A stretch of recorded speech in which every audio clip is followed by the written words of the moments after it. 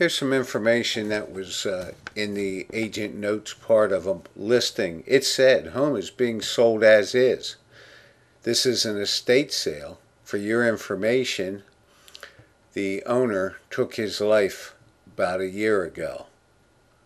Question asked, is this against the Real Estate Commission rules? The answer is no, it's not against the Real Estate Commission rules. However, it's a possible violation of agency if you do not have the seller's permission. In this case, the seller would be the executor or the administrator of the estate. It does bring up an interesting point. We must disclose any and all known defects to the property, physical defects. However, this falls as a psychological defect and is not required to be disclosed unless the buyer has indicated that it is important to them.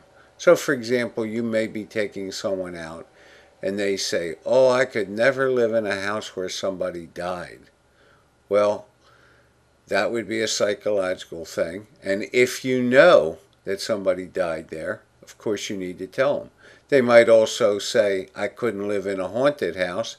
And if rumors in the neighborhood is that it's a haunted house, you'd have to tell them that those rumors exist. But you don't need to volunteer it. You don't need to volunteer it because it's not a required disclosure. So be careful. If you're going to disclose something of this sort, make sure you have permission. My suggestion is that you get it in writing. If you don't get it in writing, at least send a confirmation email or note so that something's in the file that you had their permission.